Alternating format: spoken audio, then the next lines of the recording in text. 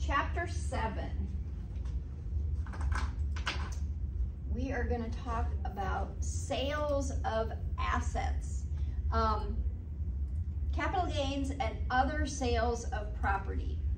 Remember, capital assets are investment property, and it could be personal property or it could be real estate.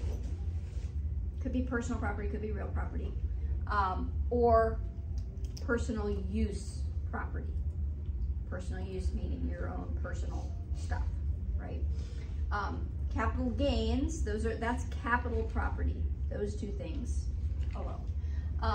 Other sales of property, what we're referring to for other sales are sales of assets like business property, right? So a piece of equipment that you use in your business, or a building that you use in your business, or furniture that you use in your business, that sort of thing. So that would be other types of property. Now, complications come in with that because we depreciate that type of property, right? We're depreciating, if it's a business property, piece of property, whether it's real estate, as long as it's not land, whether it's real estate or personal property, we're depreciating it if it's used for business. So in determining our gains and losses from that property, we've got to factor that into our calculations. So that's kind of one of the complications in doing all this stuff. There are other things too that are a little bit tricky about these. The capital gains have some special rules attached to them. There are special tax rates. There are special rules with regard to losses for capital assets. So that's what we're going to focus on in this chapter. Learning Objective 1, we're going to look at the terms that we need to define and look at the tax forms that are used in the sales of these property transactions, both capital property and business property. We have 3 classifications of assets that are sold. We have also, in addition to the capital assets I just mentioned, which are called 1221 assets, this is where we have a lot of code sections that we're going to talk about in here, because they like to refer to these types of property by their code section. So don't get tripped up in that.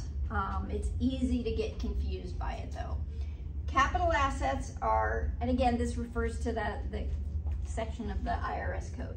1221 assets. 1231 are those business assets. I just talked about those two, but then there's another classification of assets, which oftentimes kind of gets overlooked. These are ordinary assets. These are things, think about your balance sheet. Inventory, accounts receivable are assets on your balance sheet. Well, we sell inventory, right? So what is the treatment of that when we sell inventory? Accounts receivable as well is another type of asset that can't be sold. And I'll talk a little bit about when that happens and how the circumstances under which that happens. So we're going to talk as well about what our treatment is of the sale of those ordinary assets. We'll go into more detail here on the ordinary assets. Tax rules for recognizing short-term and long-term gains or losses on the sale of capital assets. That's another complication of capital assets. So they've got a special tax rate. There are special rules with regard to how much you can take when you have a loss from sale of capital assets.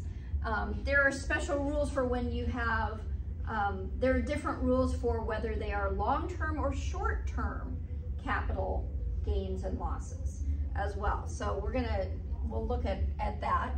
This is probably as far as we're going to get today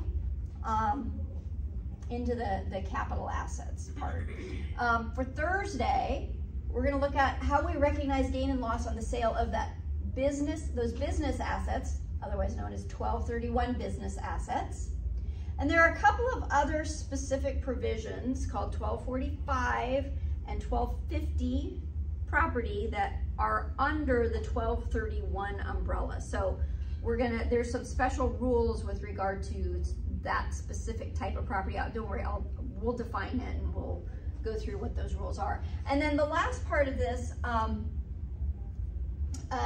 special rules for different types of sales: stock sales, block stock sales, capital gain distributions, mutual funds, worthless securities, and then sales of property that was received as a gift through inheritance. So we'll probably cover those for the most part on Thursday. We may still have some things to talk about with regard to capital assets as well.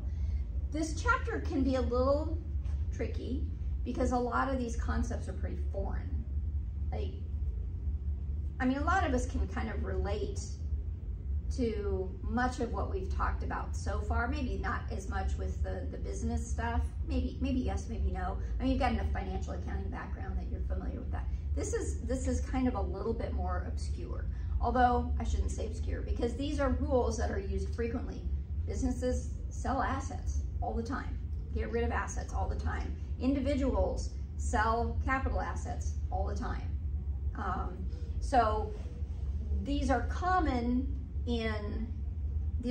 occurrences in tax, but they may not be something that is easily relatable for students. So just kind of be aware of that. Maybe it is, I don't know, but I know at least for me, it's a little bit more obscure than some of the other stuff.